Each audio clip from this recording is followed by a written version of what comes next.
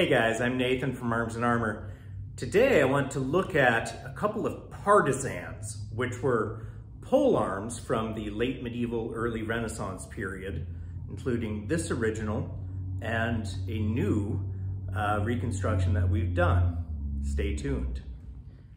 All right, so this is an original partisan from right around the year 1500. This thing is pretty crazy because it goes from half an inch thick down here at the base to just paper thin out at the edges. This thing is 32 inches long, the head of this pole arm, which is basically, it's a sword on a stick. And this whole thing right now, it weighs about 5 pounds, so 2,400 grams.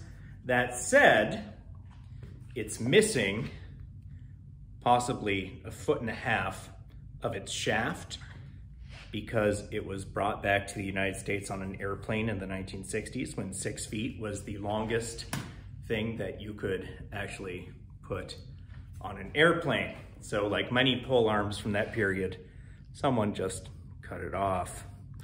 Too bad, but it's nice to have it. This thing has clearly been painted at some point, right? It was probably hanging in some manor house or, city hall or something like that until it was sold on the antiques market 50 years ago and then brought into the US.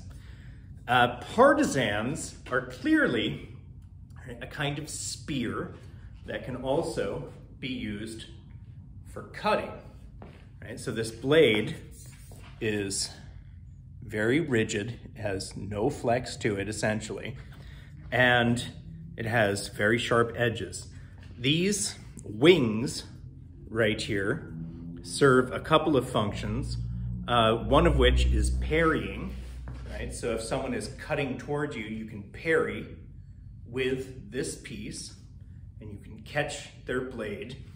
The other thing these wings are good for is pushing, right? So you can trap your opponent. You can push this against their armor or against their flesh, right? These are really good, for example, for pushing against their knee, which is horrible. So it's part of really the offensive and defensive elements of the weapon.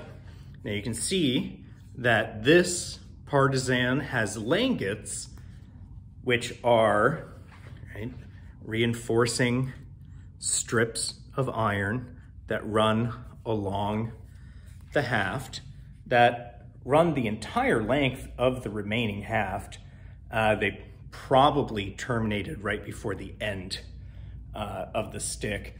This is a little unusual that these langets are so long. Now, we've done some videos in the past about what langets do and what they're for.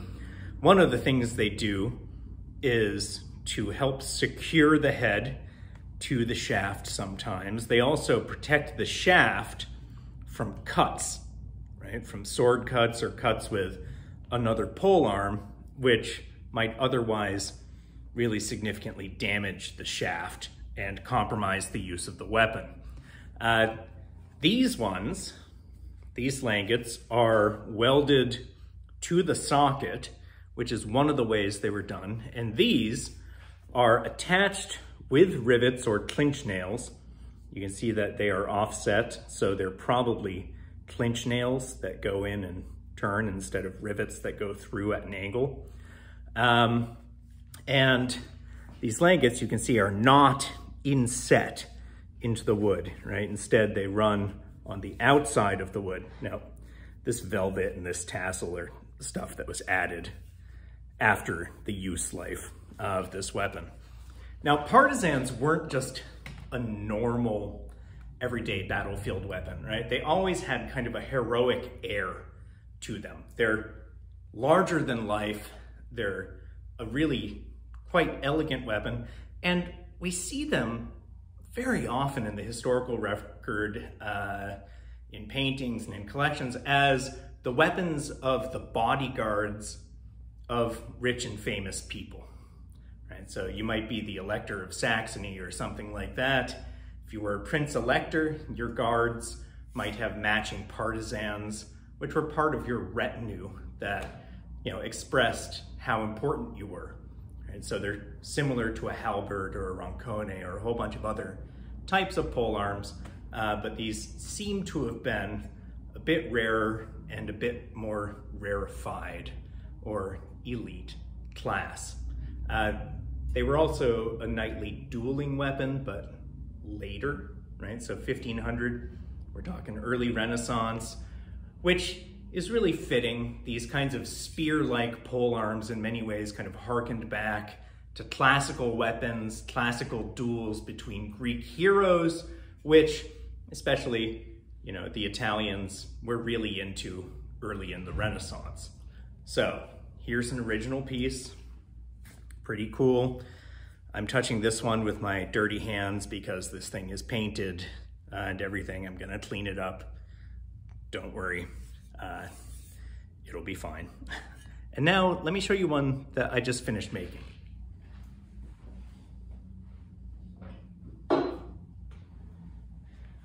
So this one, the shaft is longer and it's in a slightly different form than that original, although its dimensions are also historically accurate.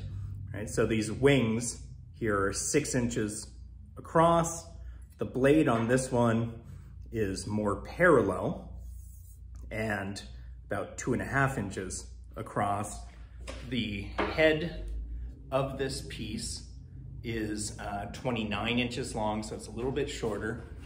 And you can see the thick central ridge that runs down it, right? So this one is hollow ground and it is 3/8 of an inch thick of hardened 1070 carbon steel, which means that it is very rigid, just like the original. Now on this one, we opted to do something a little different with the langets for the customer, right? So these langets are inset slightly into the shaft so that you can slide your hands up it readily without kind of coming into contact or running into the end of those langets. And the shaft has facets on the sides which help with some edge alignment there, so you know really where your edge is pointed. Now you'll notice that these langets on this one are to the cutting edges of the weapon instead of to the flats. Historically, we see both of these arrangements of langets, right? Sometimes they are on parallel to the cutting edges, sometimes they're parallel to the flat edges of the blade. They both happen all over the place. Sometimes they're inset, sometimes they're not. This happens too. On this one, we've opted to run the langet under the socket instead of welding it to the socket and have pinned it through. This also happens historically all the time. There are just a bunch of ways that these things were constructed that are all historically accurate and that all work, right? So we have a bit of a longer socket on this one than on the original, which keeps this completely secure and well placed on there. These things are just a crazy weapon. They're really cool.